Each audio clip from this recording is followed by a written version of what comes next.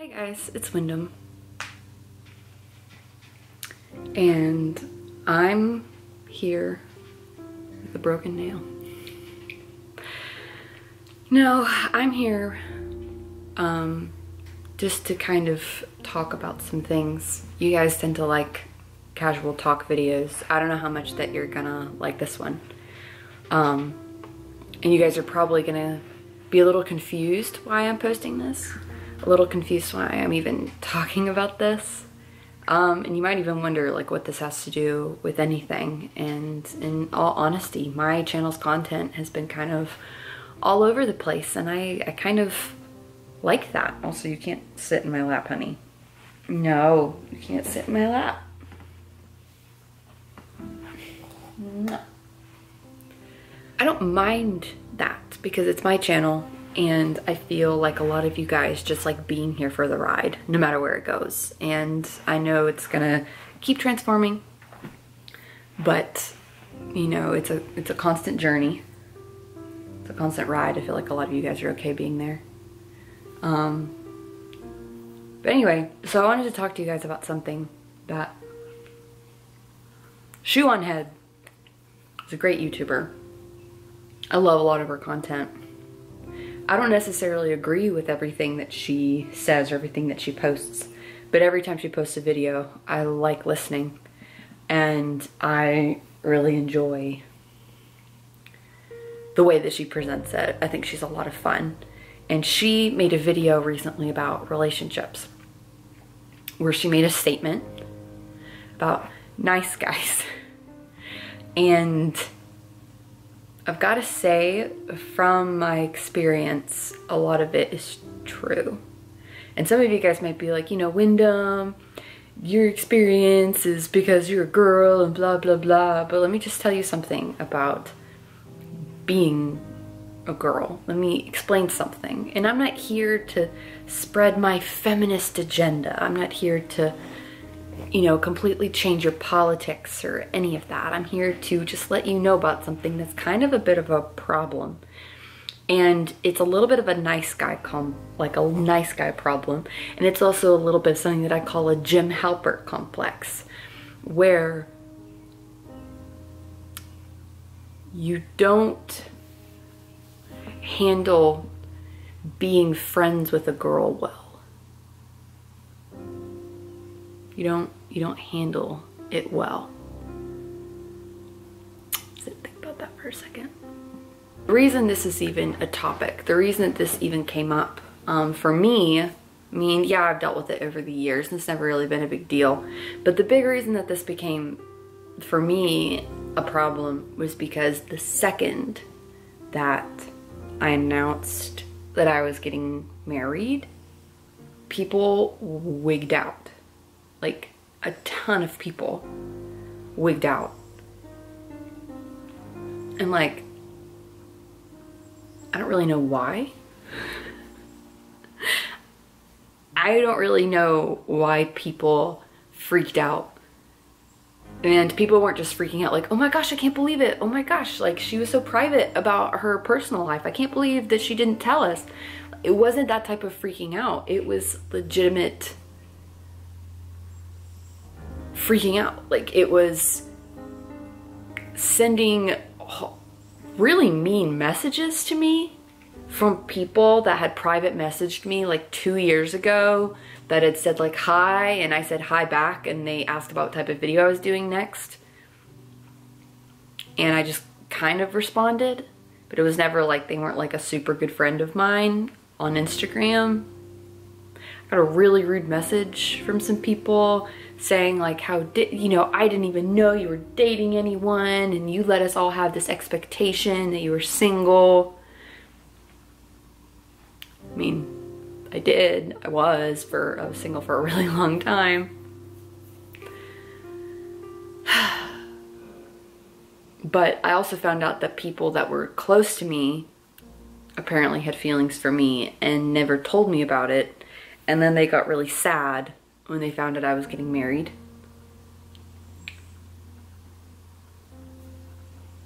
That's not my fault.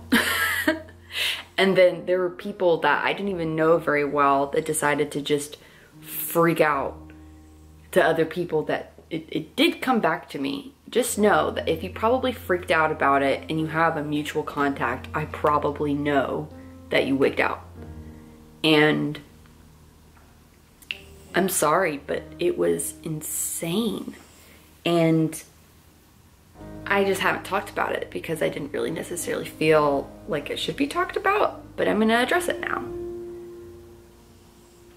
Because I post videos, that doesn't mean that I have to share everything about my private life, first of all. It doesn't mean that you guys have to know everything about me. If you guys want to get to know me better, you know, I've got some pretty good people that I've gotten to know through this, you know, like Jay Sinke is one of the people that, you know, I feel like he knows a little bit more about my personal life than the majority of people, but also like he's earned my trust and he's been around pretty much since the beginning.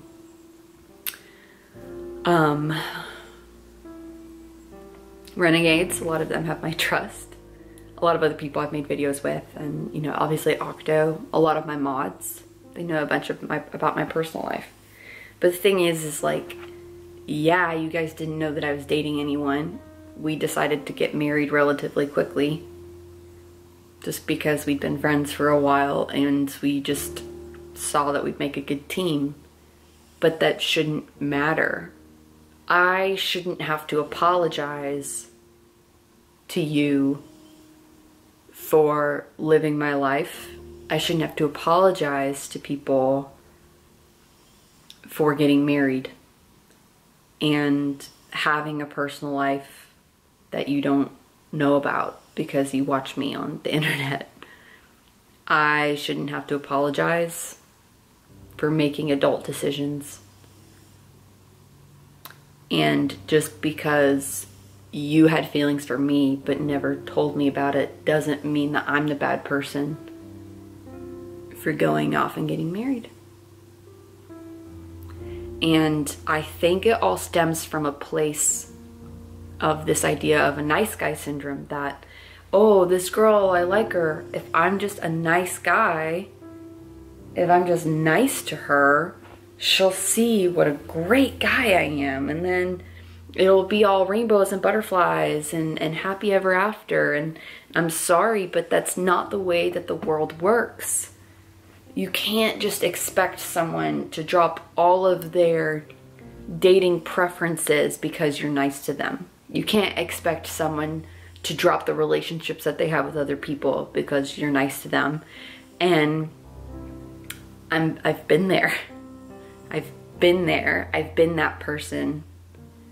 I'm not saying I haven't, but being nice to someone and complimenting them a few times on the internet and being a casual friend and never telling someone your feelings doesn't give you a right to criticize them when they enter into a relationship. It is not their fault if they go in and they continue on with their lives and you never said anything. How are they supposed to know? I feel like this is definitely a Jim Halpert complex. People always want to talk about, oh, I just want to be a Jim. I just want to be a Pam. They talk about that. But the thing is, in reality, Jim was kind of a butthead, okay?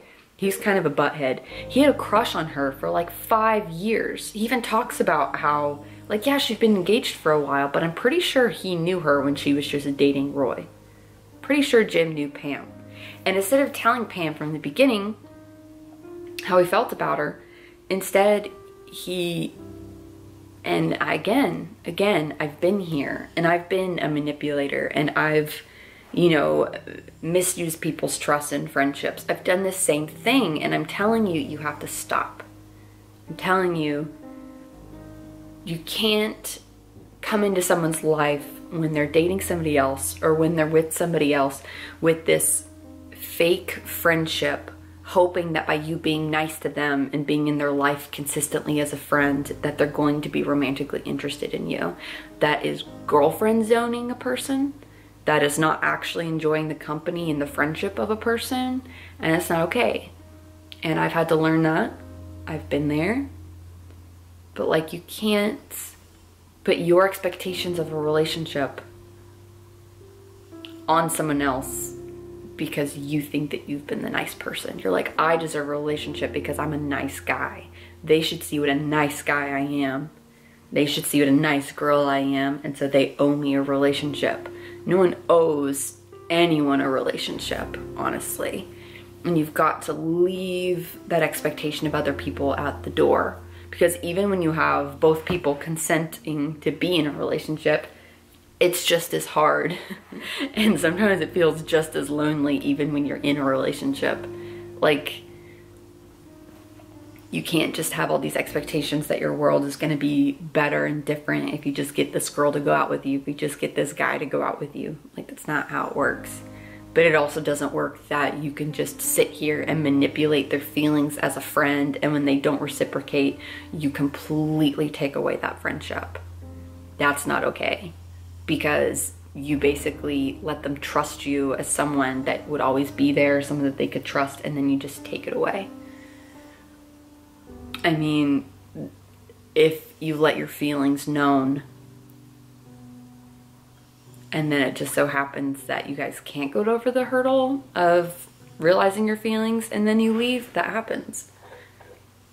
But you can't be a gym. You can't give someone your friendship for several years, and then when they don't give you a relationship that you want, completely just leave them in the dust and go away. That's manipulating feelings, that's manipulating time, it's manipulating their sense of self, their view of the people around them. And again, I've been there and I've had to learn. But you can't be a gym, and you can't be a martyr for love. You can't be the person that listens to all of their relationship crap, hoping that they'll see that you're this awesome person and that they should choose you. It's not realistic. Let go of it. And if they're meant to realize what a great person you are, they will. And if not, then it's their loss.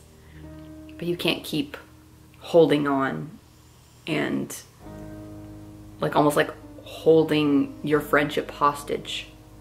Like, if they won't be with you, then you're just gonna take away your presence altogether. It's not cool. But in all honesty, guys, like, stop treating people like that. Stop girlfriend zoning or boyfriend zoning people. You and the other person will get hurt.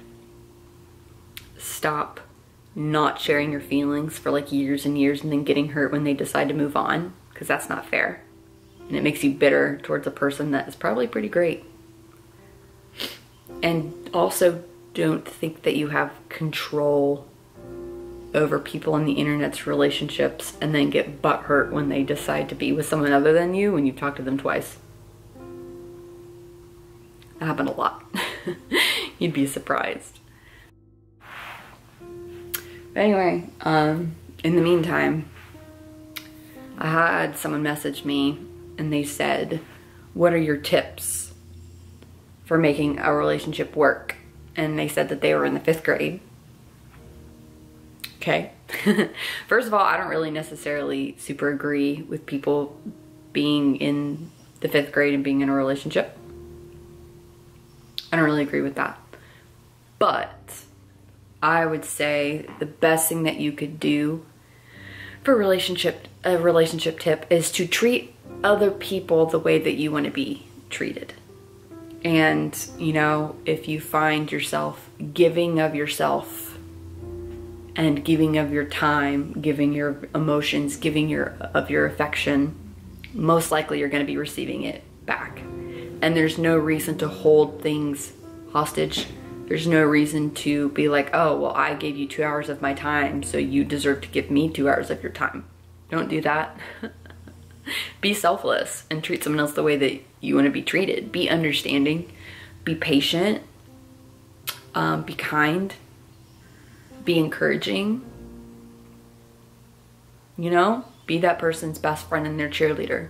When you have a best friend, what makes you feel really good that they do, what makes you feel really appreciated, and you just make it slightly romantic, and there you go, there's a boyfriend or a girlfriend. Boom. Also, I would say learn the other person's love language.